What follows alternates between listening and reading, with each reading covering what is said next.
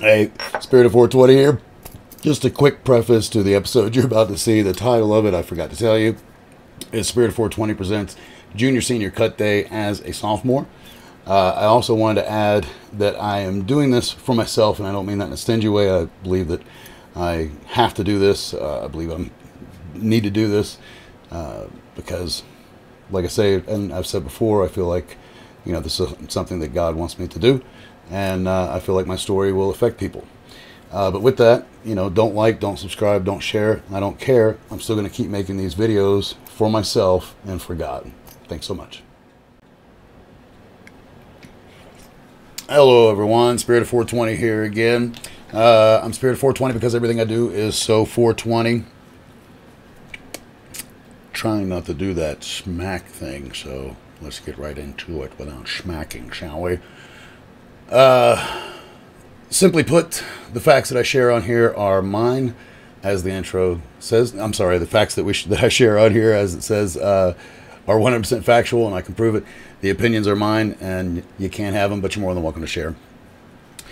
Wanted to get a little bit more into, and I'm going to, by the way, repeat that because I am going to start releasing this on Spotify, where they currently still don't have video, even though they say they do. Go through Anchor, but it's not working. So, or at least they haven't I haven't seen how I can put the video in there yet. But anyway, I will be on Spotify, so I'm going to start saying that, and I will start saying the outro that you see at the end of the show as well, just so that you know it, right? And I don't do anything by the rules.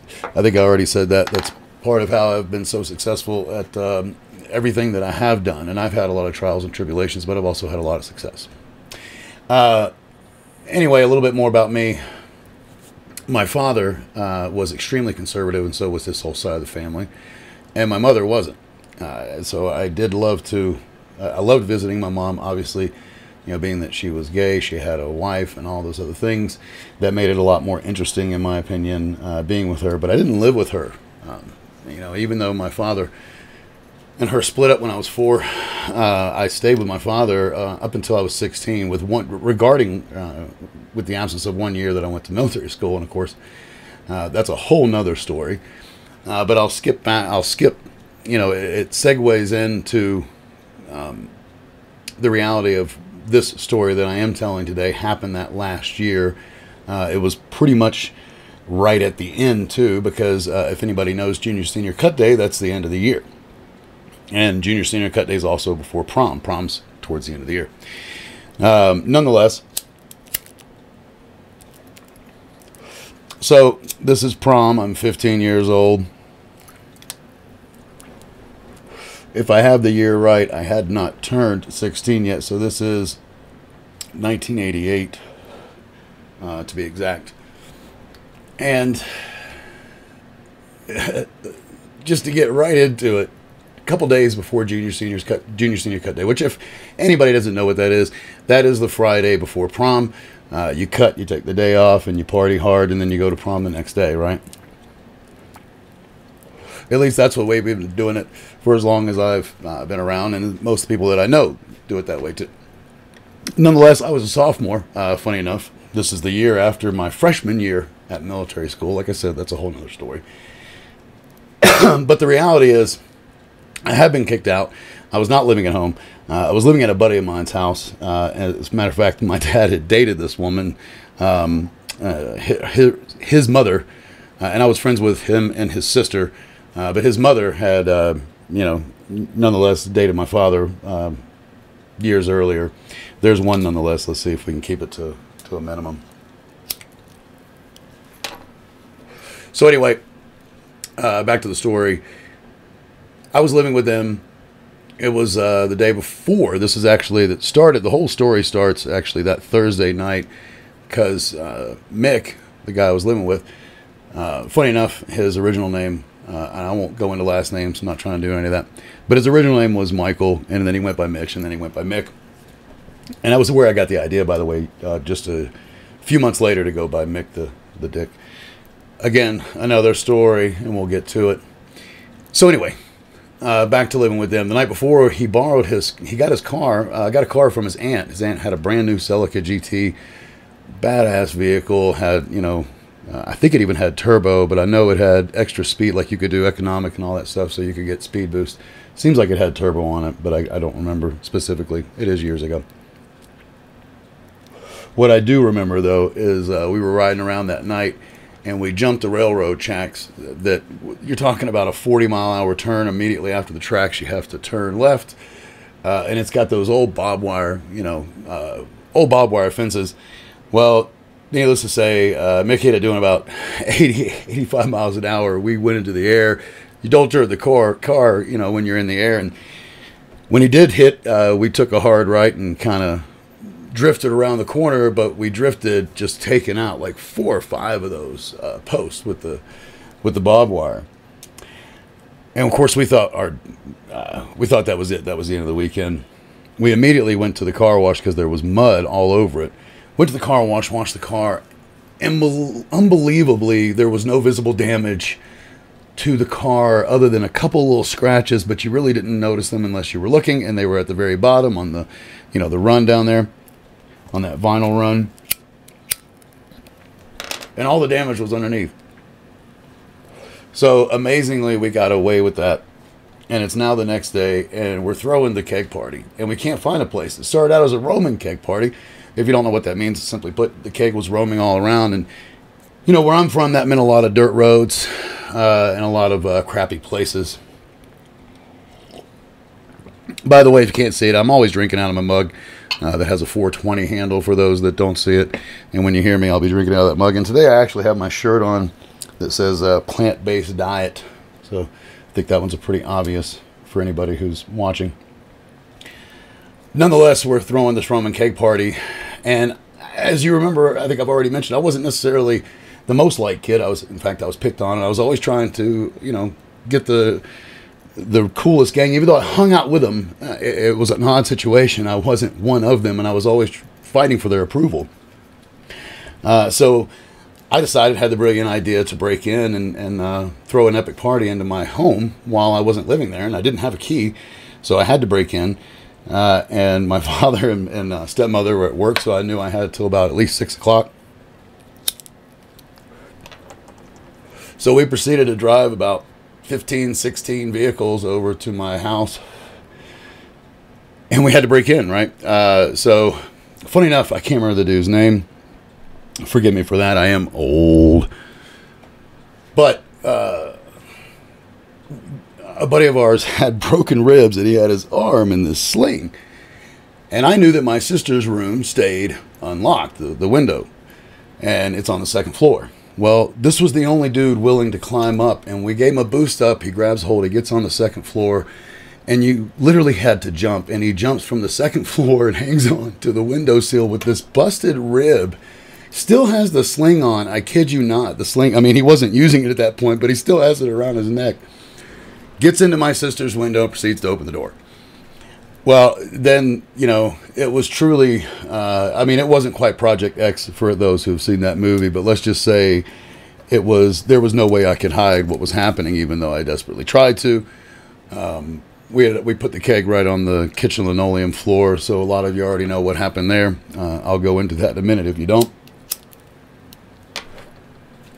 And we proceeded to have a huge party there for about, I think we got there, if I remember correctly, because before that we started this thing early. We had to be in school, so it starts around 6:30. The party first started out on a lake, and then it roamed out on the street, or to the dirt road, like I told you.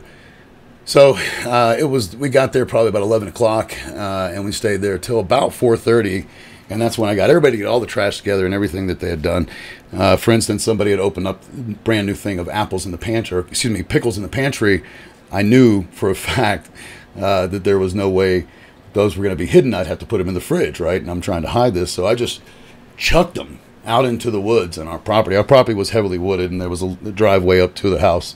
Just to give you an idea, it was a upper middle class house, if you will. So, you know, kind of back in the like I say, in the woods. We had like 5 acres or something like that. Perfect place to pull this kind of party that I was trying to do. Nonetheless, that's number 2, I think. It's time to shut the party down. Oh, by the way, I do need to mention this. This was the first time, because we got there and we had all kinds of weed. I told you I was already peddling. and we did have weed, and we had no way of smoking it.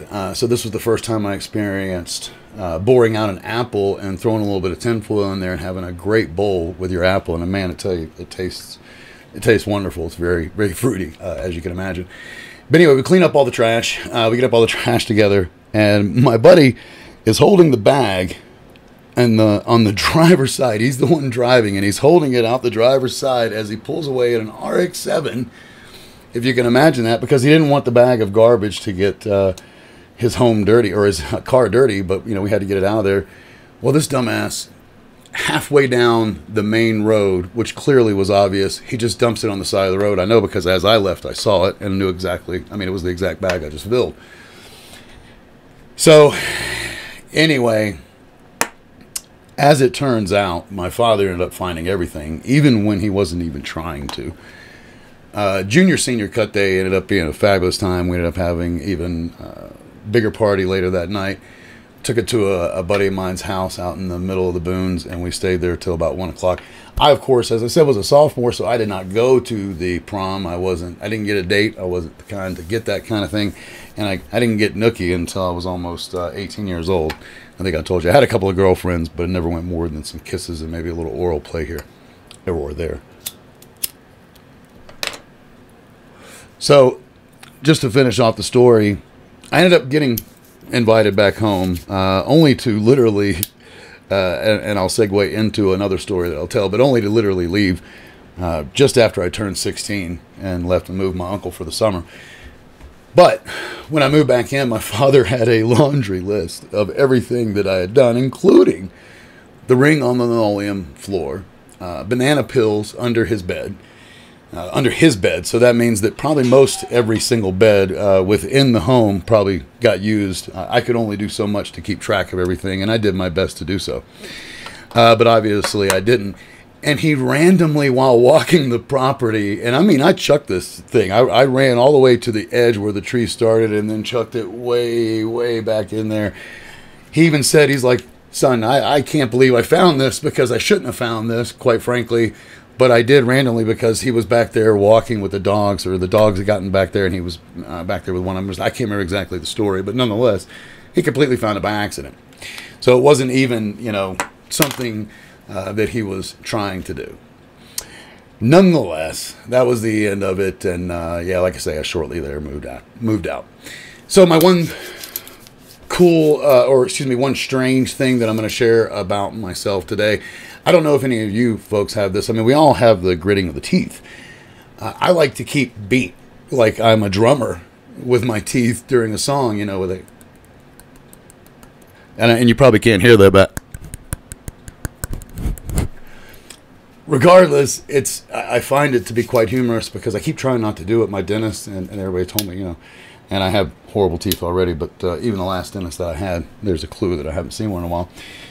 Even the last dentist I had said, yeah, you don't want to do that. You're going to wear your teeth down. You're going to wear down the enamel. And I desperately try not to, but it is one of my nervous tics. So I'm curious if anybody else shares that one. Instead of whatever the other thing I said, I think I said live life as it happens or whatever. Live in the moment.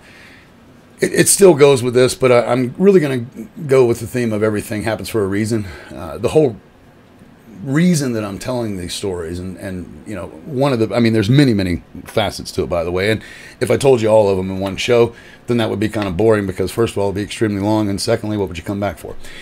But one of the big reasons I am doing it is because of just how strange I am and all the different experiences. Every little thing that I've ever done has made me who I am today, and I am only that person because of all those, and I mean every little detail, that, and of course, God, Allah, all one and the same. That said, most people don't realize just how normal strange is. That's part of what I'm trying to bring to the table, and I think y'all know my closing, but if I haven't said it yet other than just the once, opinions are like assholes. Everybody has one, and everybody else thinks that everybody stinks. Mine stink like fine brewed coffee. Oh, that is some really good stuff. That's a Colorado local blend. I'll tell you about it more some other time if I pitch them. And dank-ass weed.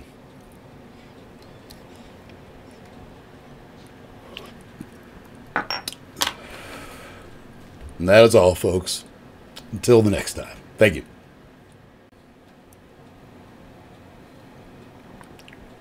Just one last note I wanted to add to that.